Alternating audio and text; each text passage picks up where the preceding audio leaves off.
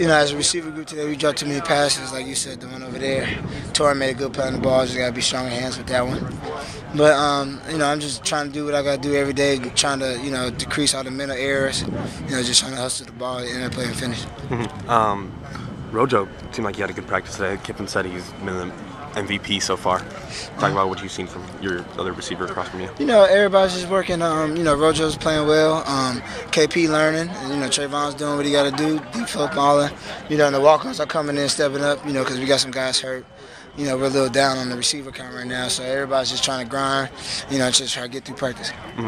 You've seen Baxter got some carries today, and Mark Tyler too. What have you seen from running backs as another weapon on offense? They got to run through the stone. The defense on them. They tackling them. They don't got no pads on yet. But on Saturday we'll go. We'll go pad for pad, and we'll see the differences there. Right now we can't really talk about the physicality of the game because nobody really has pads on. Toughness and discipline, Kiffin emphasizes. Are you going to be able to see that more when you're in pads? That whole the toughness part of that? Oh yeah, definitely. You can't really do too much without pads on right now. So, on Saturday, we'll get a lot of tackling, a lot of physical play.